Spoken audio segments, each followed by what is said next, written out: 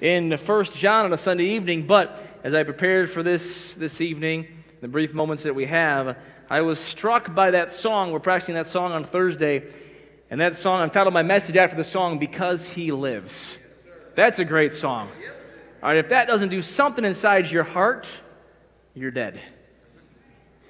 Because that's a great song. You may be dead physically or spiritually, but something's wrong. Because He lives, 1 Corinthians chapter number 15, if you look there in verse number 17, 18, and 19, Paul says, "And if Christ be not raised, your faith is in vain, ye are yet in your sins.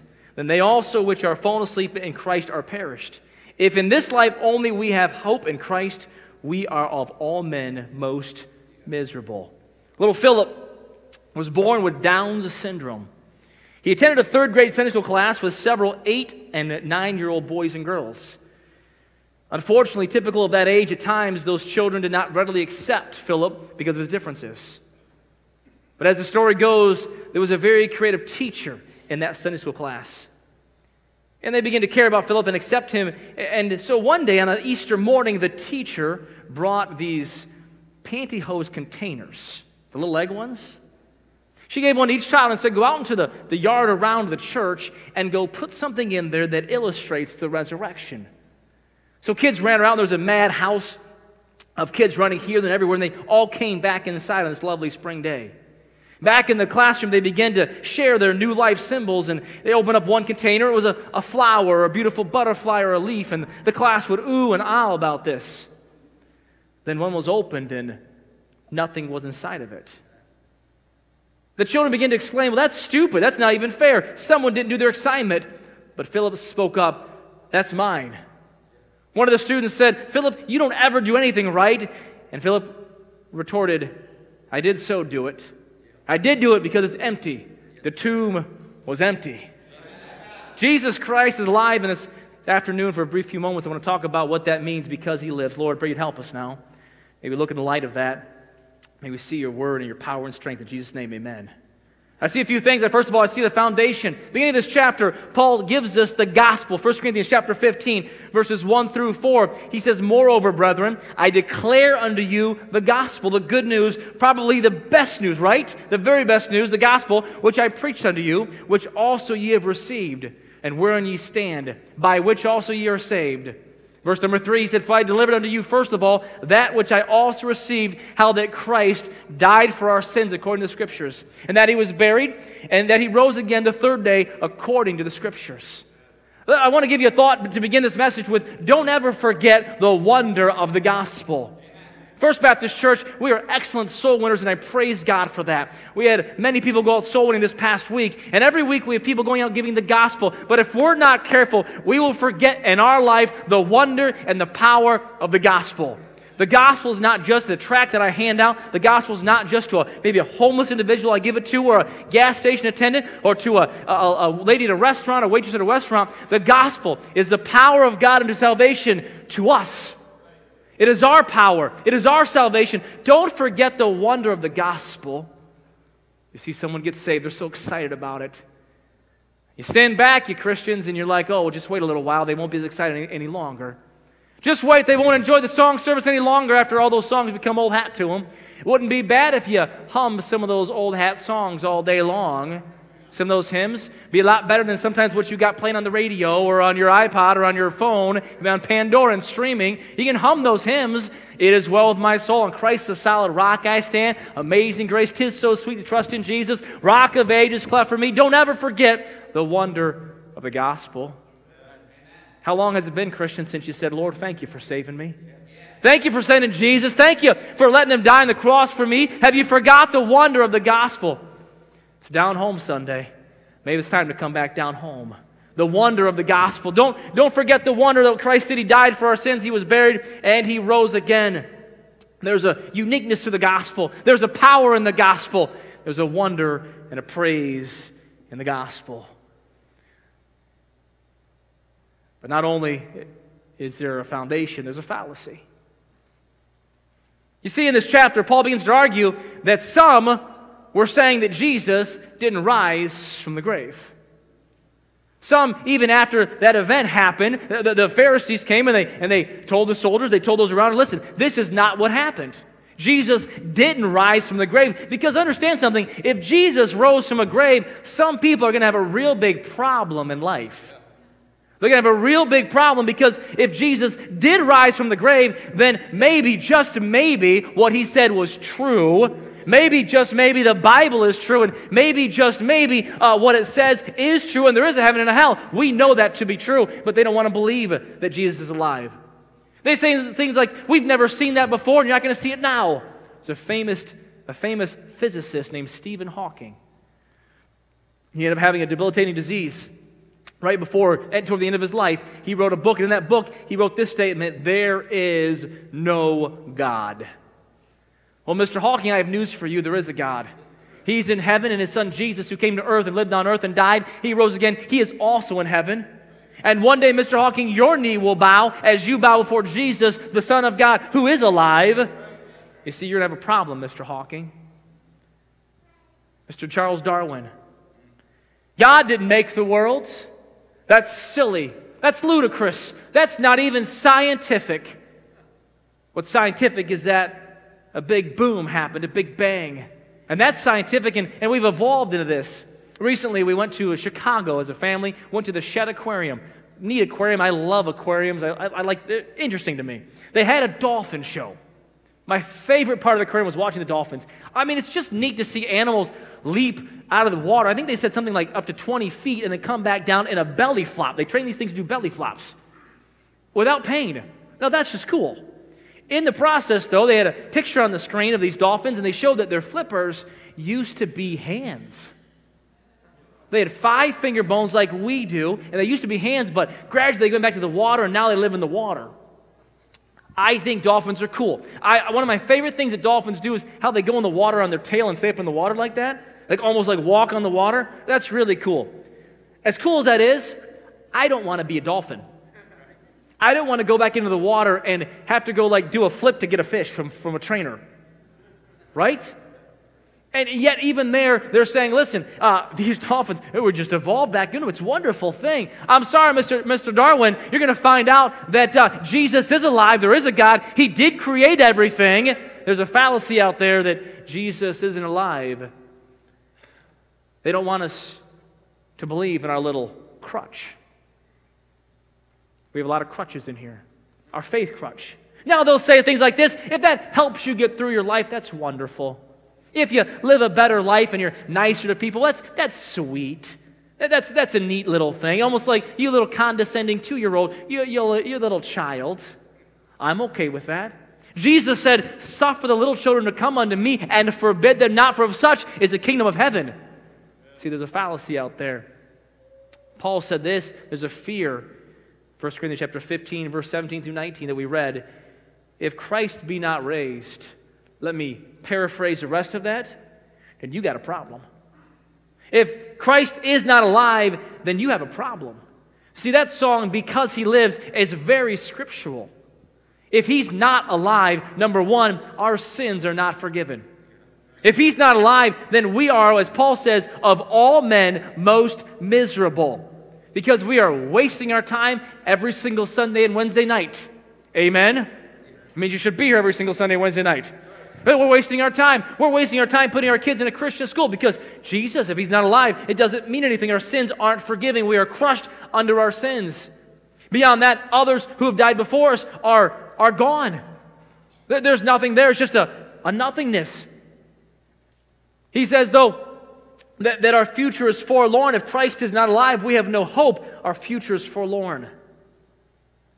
See, it comes down to faith. We weren't there that day.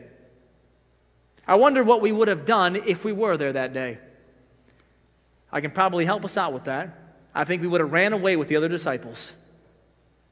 I think we probably would have been doubting like Thomas. Oh, we like to put ourselves into the Bible stories, and I would have been there first. I would have believed in Jesus. I would have not doubted at all. That's exactly what Peter said, right? But Paul says, listen, if Jesus isn't alive, we're in a whole heap of trouble. My last point, my most favorite point, is we have the faith. Because Jesus is alive. The Bible tells us this in Matthew chapter 16, that Christ predicted His own resurrection. After that, there were numerous sightings of Jesus at the tomb by Mary, and to the 12, and then to the 500, as verse 6 of this passage.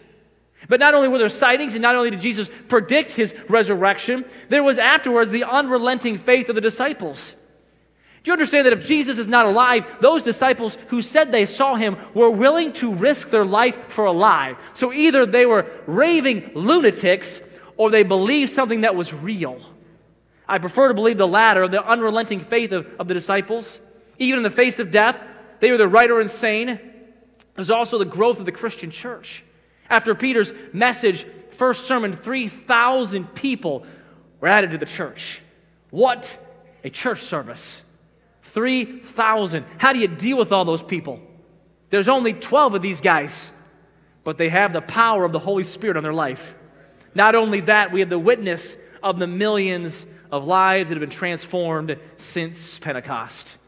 Just in this church alone, we've seen the power of God touch lives. And I'm not just talking about our addictions ministry, I'm talking about every person in this building. My life is different it's because of the power of Jesus Christ. Your life is.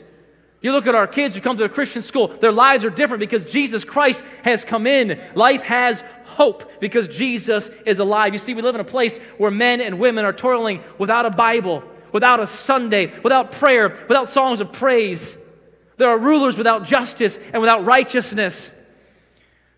We have homes without peace and marriages without sanctity. We have men and women without purity. We have boys and girls without innocence, without enthusiasm. We have mothers without wisdom, without self-control. We have fathers without a work ethic. We have poverty without relief, and sickness without hope or skill for tender care. We have sorrow and crime without a remedy. And worst of all, we have death without hope. Because Jesus brings hope. We have hope because he is alive. Because he lives, we have hope. Hope that is better than this. Aren't you glad this isn't all there is? That all there is isn't just a brand new car? That's neat, but I'm glad it's bigger than that. Or a great restaurant, or a big paycheck, or even winning a huge amount of money. Aren't you glad it's bigger than this? It's bigger than a beautiful summer day, bigger than even introducing a young child into your arms. It's bigger than this. We have hope because he's bigger than this. He holds the world together. We have hope because Jesus is alive and life has hope. And lastly, because he lives, we win. Amen. Coached the girls' volleyball team, and Friday night they played a tremendous game. Tough, hard-fought game. We recently lost a player to injury. That was tough for the team. Years ago, we talked about with the girls about volleyball, and that volleyball is fun when winning is fun. No one likes to lose. I don't know about you, but I don't play games to lose.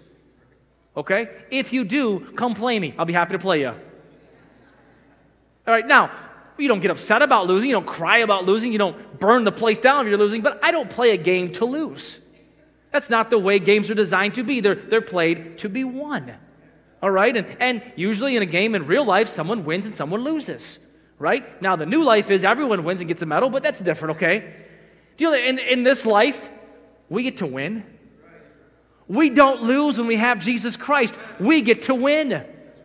It's a guaranteed win. It's not I hope I win, I want to win. Jesus says, you get to win. There's that old song, I read the back of the book, and we win. He says in this chapter, Paul says, O death, where is thy sting? O grave, where is thy victory? The sting of death is sin, and the strength of sin is the law. But thanks be to God, which giveth us the victory through our Lord Jesus Christ. I'm tired of Christians who forgot that they win. Life is over. I'm not feeling too well today. Hey, we win. We win. Life is over. I got this big consumer's bill. I'm sorry, but we win. We win. Oh, you won't believe it. I had a flat tire on the way to work. I'm sorry.